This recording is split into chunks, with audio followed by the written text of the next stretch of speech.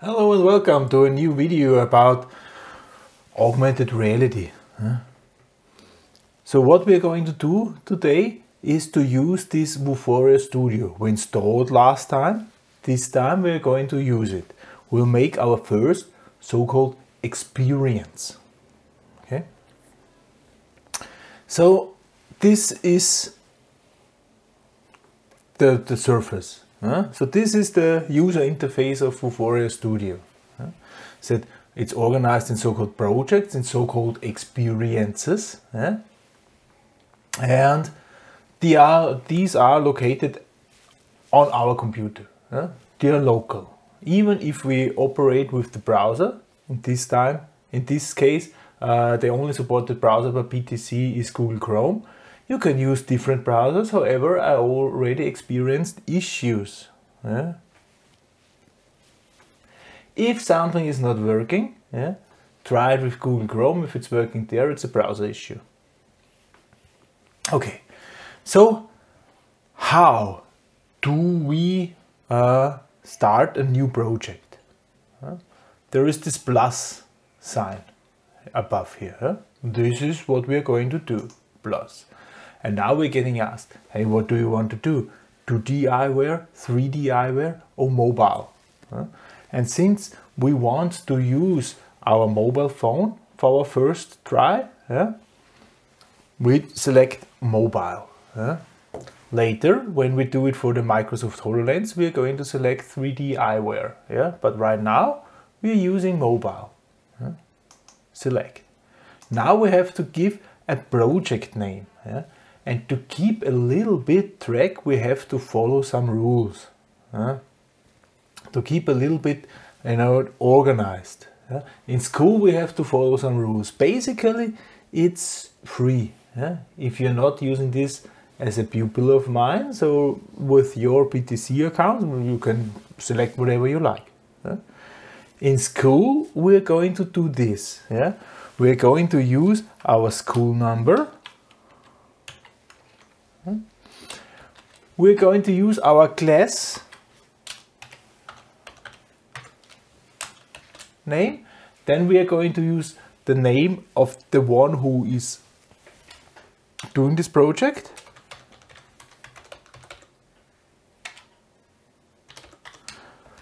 And then we're going to use a name for the project. And the name for the project probably I don't know, first. It's my first project. And now we have to enter the experience service URL. Okay. This is what, if you have a PTC account, is already done for you. So there should be written something inside. If you in school, then you have to use the account I'm going to tell you. I'm going to type in here now a temporary account.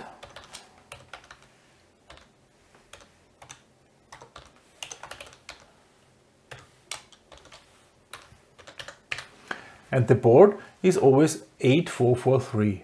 Okay, so this is my temporary account. This server will no longer exist. There's a special server name. URL, okay? Now we create this project. Project's going to be initialized here. That's the overview. That's the user interface now of a project view. You see, there are views on the left side. There are so-called targets. Here is the space. This is where our project is going to be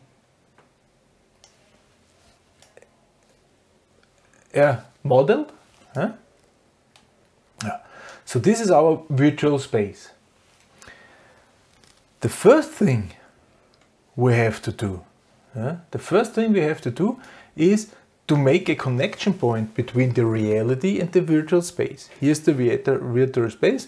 Here's reality, and I want to display whatever I'm going to model here now, is here. So there must be somewhere, I must tell, here at this point, this is this point. There must be a connection between the real world and the virtual world. These are the so-called targets. Here it's in German Ziele. Targets. A picture target, there's a model target, there's a spatial target, and a thing mark target. Thing marks, by the way, these are special 2D codes. They are looking like this. Here in these points there is coded a number. This is a so-called thing mark to decode by PTC. We have to use this afterwards. Picture target is simply a picture if it is recognized in real. This is then our target. Model target would be a 3D model of some sort, and if the 3D shape is recognized in real by our device, this is my target, so I will project the virtual parts around this. And now we're going to use the spatial target, or räumliches Ziel in German. Spatial targets are simply a flat spot. Does not really define where, flat spot. And I will grab this here with the left mouse button and whoop, move it to here, release it. Then here we have it. Here is our spatial target. This is our point when we say this is the point in real, this is the point in virtual. Okay? With right mouse button you can and the scroll you can select. Right mouse button you can move, left mouse button you can shift. It's pretty, you're getting used to it very quick. If you ever operated a 3D CAD system, the buttons are a little bit different, but should be no problem. So everything, now here we see, spatial target. It is added to our tree. There we have a spatial target. It's currently called spatial target 1. All the things I'm going to insert here are getting names, automatically names. It's a good idea to rename those things. To really rename those things. To rename those things, here on the right hand side you have properties, and here is the studio ID. You see, studio ID. Now click this button and you can select another name. I will call it T for target and floor. This should be my floor, target floor. Also the name is changed, not the studio. The studio ID is the logical name and the name here is the name here. I don't really know why you can differ, but it's, there are two names. One is the ID. I can also program then JavaScript. We'll get to know this. I have to use the studio ID for this, and the name is simply additional identifier. It is displayed here. We only change the studio ID, then the name is changed automatically.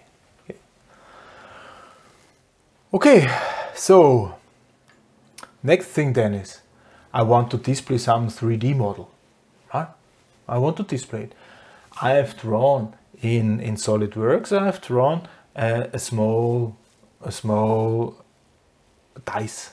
I've drawn a dice and I want to import this dice here now. This importing can be done here at resources. Resources, I simply have to press this plus button here next to the resources, and then I can select files. Okay, I'm going to select files.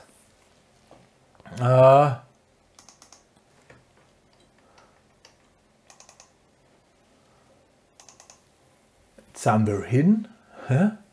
It's in augmented reality, of course, Vuforia, SolidWorks, and here is my Würfel. remember, it's an English-speaking software, so don't use and so on, so special characters, which are only valid for one language. Use just standard characters, yeah, then you're fine. Yeah. Open. Okay. This CAD optimizer, yeah, this you can use it if you have very complex models. And a simple model, you don't have to use it. The CAD optimizer tries to reduce the amount of elements in the model. Yeah? Then you have, it is not only importing one, yeah, the original one, it is importing a large file, a small file, and a medium file. It's trying to optimize, get rid of some data in there. Yeah? But this is only applicable if you really have a big model. Yeah? With my dice here, I don't do this. Add. I press add now. It is converted to a PVZ file. PVZ is the 3D model file of PTC. Yeah? If you're using Creo Parametrics, for instance, as CAD software, you will automatically save these things as PVZ. Yeah? Now it's done a conversion from SolidWorks to PVZ file, but it's working pretty well. So I have now this resource here. I cannot just drag it in here. You see, it's not working. So what do I have to do? I have to add a so-called model. I can find it here. So I'm going to add a model, book. Then this is just a placeholder, this model here. This is located now here, back. Here I can enter the coordinates of the model, and these are in meters. These coordinates always in meters. If you want to shift 1 millimeter, you have to enter 0.001. Okay, so I will center it exactly where my spatial target is. That's 0, 0, 0, because my spatial target had also the coordinate 0, 0. Okay, model 1 is 0, 0, 0. And now I can select here a resource. Okay, I select the resource and papa, here is my dicey. There is my dice lying around here. Okay.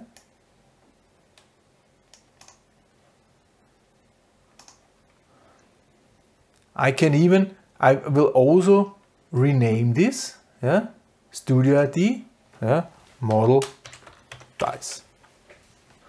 It's, you know, I selected T for target, now I selected M for model. That's not a bad idea to code somehow in the name of the object what type of object this is. It will help if it's a little bit organized. Ready, dice. So now I have my dice here. I can even try to change the appearance. So I can, for instance, try to twist it a little bit. You see, 45. Maybe also here 45, and also here 45. Then it's located on an edge. Maybe here 90. Oh, this looks nice. Now you see we're a little bit too below. We are scratching the surface, or we're inside the surface. So we will enter simply here a little bit more. Okay, still a little bit more. Still a little bit more. Now zoom in a little bit. How does it look? So we are modeling. This now looks pretty nice. Maybe it's some tenth of a millimeter, doesn't really matter. So this is how our dice should look like. This I want to see on my mobile phone, this I want to see here at the task. Okay? This is my project. Now, I told you it's a pretty simple project, right? We will not start big. We will simply start small with a little dicey here. Yeah. What we're going to do now is we're going to rename our view. Currently it's called start page, yeah, Startseite. Yeah. We will simply rename this and call it dice. Now it's called dice, you see? Here, dice, this is nice, dice is nice. Okay, so now, how do I get this? Yeah? The connection is the experience server. Here, we have here a thing mark, a so-called thing mark in experiences. Yeah? There's the title, yeah? Thing mark, yeah? Exact thing, and here we have to enter the number of the thing mark. Yeah? The number of the thing mark is the one we're going to select. This here is one thing mark. Yeah? And this is the number 4025 172. Usually you see here my thing marks. If you have used the PTC account, you are getting some thing marks. You can find it under my thing marks. Since I am now in school, I don't have my own thing marks. The school has got thing marks. The school has got thing marks. So since we are not using a PTC account, we are not getting thing marks. However, we did get thing marks, and that's one of them. And I'm going to use this now. 4025 172. 4025 double point 172. This is the thing mark. If this thing mark, if I scan this thing mark somewhere, I will get now this project. Because it's one project I have published under this name. Since a lot of people are going to publish in the class, are going to publish with this name, now this naming here has sense. Yeah? Because then we see who is who and not just everybody's calling their project Würfel, or dice. Then we have 20 dices there. No. So this is why the name is nice. And here we can have a description, a small dice, living at the edge. Living at the edge. Jawohl. Small dice, living, giving, living of course, living at the edge. Good. So this is, now I've named this. Here in information, here we again see the experience server. Here we can select it's public. If we select needs authentication, then I need to enter the password and the username of the experience server also on my mobile phone. If I select it's public, then I just click the project and that's it. Okay, that's it. That's it. So we're going to validate now this experience server, see if we can reach it. Validate. No.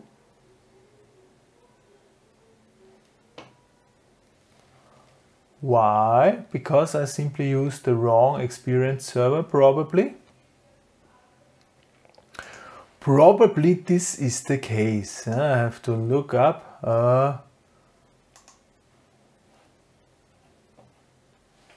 Of course, there's a typo. Validate. Validate. Now I have username and password. There I have to enter the username and the password. You will also get it for me, or you have it from your PTC account.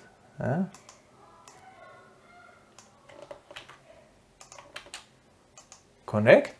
Now, if there is this small mark at the side, check, it's validated. So the experience service now could be reached. Yeah? Now this is finally it worked. Yeah?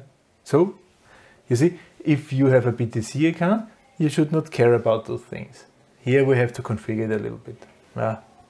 If you experience issues, ask me. In school, I'm there for you. Okay, so what we're going to do next is that we are publishing. We are publishing our experience. First, let's save it. Save is always a good idea. And then we're going to publish it. Now something is happening, you see? Project successfully published, it was written there. Good, project was published. Now what? Now, sitting here. Now we're going to switch to our mobile phone. Now I'm going to show you how to use this on your mobile phone. Okay? Okay, to do this you have to download and install the so-called Vuforia View app. Then you should have a little icon, like this, and you start the Vuforia View app. And then the Vuforia View app would look like this. It is accessing your camera. It is accessing your camera, and you have a scan field. Now you would have to enter the experience service URL. It can be done here, and here is the experience service URL. Currently this is the wrong URL, the server is no longer valid. So I will switch back to scan mode, and here it helps this QR code.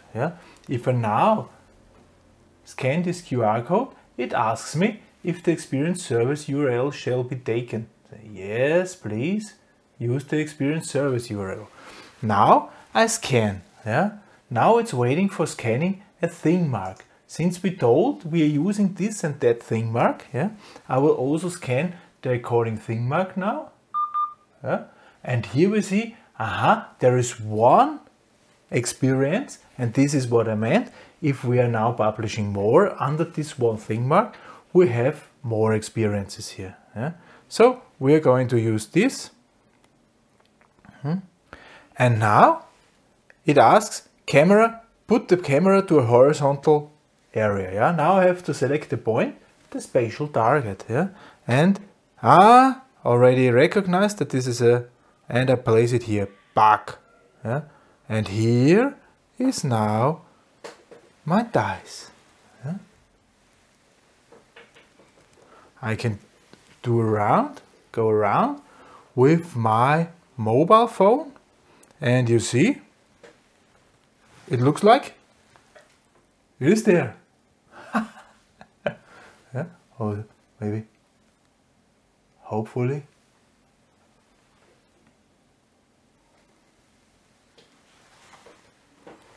That's how this looks like. Nice. Nice. This is our first augmented reality experience. Not very impressive, but you know now how it is working.